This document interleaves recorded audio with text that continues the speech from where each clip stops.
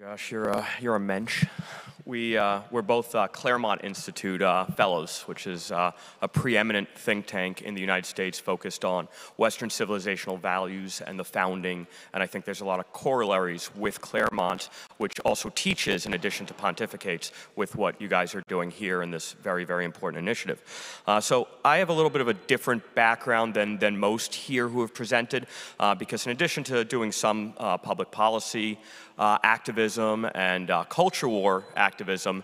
I'm also a practical economist, not really an academic one. I spent a lot of years on Wall Street, and I'm still currently an investment banker, actively doing capital raising and working in corporate finance strategy with a lot of companies. So, that background gives me a little different perspective on the Central and Eastern European project with 3 Cs, the Intermarium, and where culture and economics meet.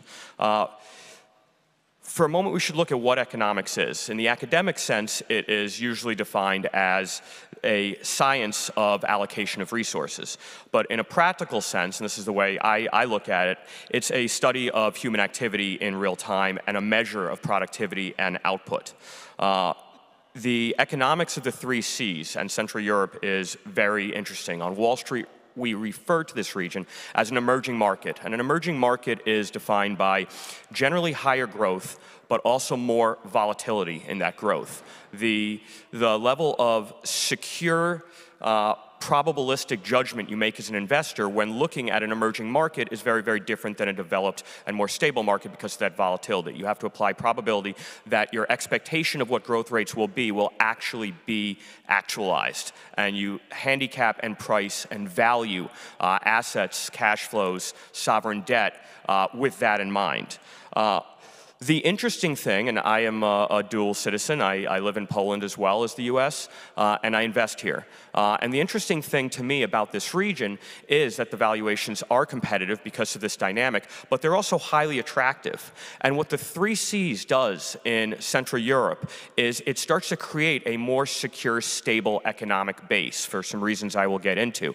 And that actually makes it much more attractive than most emerging markets. There's a little higher margin of safety to paraphrase a great hedge fund manager, Seth Klarman, who judges the valuation of assets based on that metric of safety.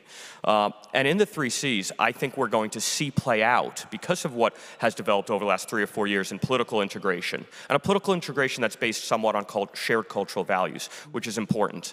But what I think we're going to see play out with what has been created, with what Poland has anchor-led, with President Duda having Trump here when he addressed Warsaw, and Trump actually engaged the idea of the 3 Cs. What I perceive is going to happen is that the world and the economic world is going to recognize that there's a big convergence going on in valuation. And you're going to be able to buy assets at a huge discount despite the high level of quality, especially vis-a-vis or juxtaposed with other emerging markets. The quality of assets here is very high. And when you look at securities are just the paperization, the representation of things like a cash flow or a fixed asset. And the quality of these assets is higher here because of the people, because of the culture, because of the education. I like to use Poland, which is really the anchor of 3 Cs, with 6th largest economy and nation by most metrics in the EU, 40 million people. Also has the highest literacy rate in the EU. It also has the highest level of college education in the EU.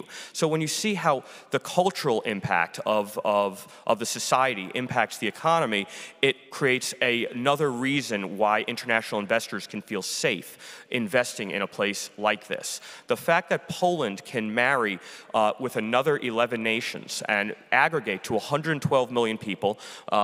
My good friend, the Minister of Finance, Tadeusz Kościński, used 2018 numbers for aggregate GDP, which is 1.7 trillion. Well, each year there's been growth in this, and it's now over 2 trillion.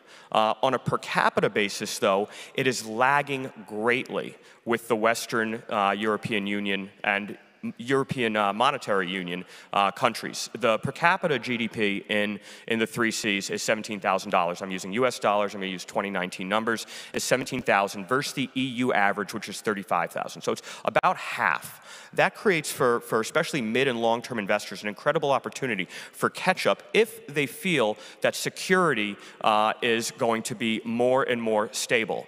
And for an economist and an investor, security means many things. It means, for instance, border security, which obviously has been at risk in multiple arenas, coming from the third world with migration crisis, coming from our foreboding neighbor to the east, which has also become a security threat, and that reduces conviction in that security, that safety. Obviously, our friend in Ukraine can speak about that and what that has done. If we recall, the hryvnia, when Russians invaded, plummeted against every major and developed currency. I mean, I remember being in Ukraine around the time, and I think it was 35-1 against the dollar, which was down 70% roughly. But with security, there's, especially in this part of Europe, there's another very, very important consideration, and that's energy. And what I think will be telegraphed to the world with the three Cs is that a shared energy policy and a working together to achieve raw energy source diversity will also help stabilize these economies and give investors a lot of positive expectation for economic growth, the stability that allows them to also feel confident that valuations are going to rise, that currencies will strengthen. There are economies, obviously Poland with the zloty has a flexible currency that is allowed to float against those that sometimes see perverted externalities applied to them, like the euro, which had, with the Troika, we saw what happened in 2012-13 with trying to keep Greece in. They printed a lot of money. They engaged in the same sort of quantitative easing that the US did. They called it LTRO, long-term refinancing option. It was printing money to try and create a pseudo safety, feeling of safety and stability. Instead, it's just going to lead to inflation. We're already starting to see that in all the developed economies. That's actually going to be another example where in this part of the world, especially with coordinated policy in the three Cs, that is also going to be more stable. That's going to telegraph a good investment opportunity and a higher probability of convergence for international investors, which is a virtuous cycle that will lead to higher foreign direct investment, that will lead to higher PPE, property, plant, equipment projects and capital expenditure, that will lead to more job growth. And so all of these things are virtuous cycles that the three Cs, by getting these nations together, allows to happen. It allows these dynamics to take hold and hopefully accelerate. There are risks to this, though. And the risks to economies that are competing at higher and higher levels is usually in the public policy realm. It's in government. It's in the intervention into the marketplace. It's among the political class when they believe that jobs are created by the public sector as opposed to the private sector. And in the short term, public sector job growth can create GDP. In the long term, it's usually a drag, and the investment, the return on invested capital you get from public sector job creation versus private sector job creation is highly lagging. And in the intermediate, there's usually the old pay the piper, and there will be either recession, budget deficits. You want private sector job growth. Me, as a private equity investor and investment banker who's done business in Poland, who's closed private equity deals, who owns tradable, investable assets here, both fixed and floating, my own experience is one where Poland, as competitive as it is, the high GDP growth, the incredible workforce and cultural dynamics, there's still a Byzantine structure to do business. The regulations are very high, the paperwork burden is very high, and the reporting burden is very high. In fact, Grant Thornton did a study a few years ago that Poland, of the larger EU economies, is the most overburdened with paperwork reporting, and that's a drag. When I do deals in the US, these days, we can now get from soup to nuts, a large capital deal done just using DocuSign, and that is absolutely permittable in a rule of law court setting. Here, you need a lot of notaries, which are a guild that you pay to meet you large sums to sign off on contracts that two counterparties are signing of their own volition. Those kind of dynamics do persist. It does seem like that's going to take some time to work its way out. Hopefully, the three Cs knowing that you have an incredible economic opportunity. I quoted the per capita GDP. Out of the 12 nations, 11 out of the 12 are under the average.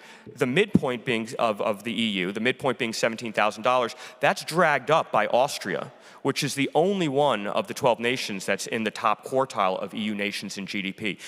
With a $35,000 average GDP per capita in the EU, Austria's at $50,000, even higher than Germany, which is, because of the weighting of 80 million people, is also a higher drag up on the average EU. But that opportunity that exists to see convergence and to see per capita GDP rise with so much upside. There's an old joke on Wall Street that you don't invest in high-margin companies, you invest in low-margin companies, profit margins, because high-margin companies are at risk of losing those margins and seeing earnings degraded. Low-margin companies, there are opportunities for that margin to expand and profitability to rise. And that's what I perceive to be here as well, and I think most of the developed world investors are going to start seeing that as well. Hopefully it's more Western investors and less China. That's been a risk. China has been deploying capital here and engaging in a sort of economic imperialism in their long-term hegemonic ambitions. But I do think we're going to see a lot more Western investment here, and I do hope that some of these Byzantine bureaucratic structures from most of these nations, 11 out of 12, coming out of the Iron Curtain with the post-communist structures, that they will start to move up the evolutionary cycle. One more point I will make in line with that is that state-owned enterprises do have a tendency, as again a post-communist vestigial, to crowd out a lot of upstarts and the competitive free enterprise sector. And I'd love to see in many of these nations, if not full privatizations, more flotation of share of these companies. When you look at the WIG, which is the largest index in Central and Eastern Europe, it's the sort of the Dow Jones Industrial Index for Poland, the majority of companies in that index are state-owned, and those are political appointments, and they're not the most competitive entities. They can be good companies who do good work, and I understand the need for having created that system coming out of communism. Nobody wanted a Russian oligarchical free-for-all spoil system, but it's time, 25, 30, 35 years in, to start seeing more privatizations and more competition. With that said, I think the future is very bright for this economic region. I think it's going to be a dominant player for emerging market portfolio managers in the West, where the deepest pools of capital are, like New York, like London. And I think that the future is very, very bright. I think the next 2 to 3 generations will be economically led in part by the growth in these 12 nations of the 3 Cs initiative, and the role this university will have in helping the economics, helping the education system cannot be overstated. So thank you for having me, and hopefully I didn't offend too many people. A few people's okay.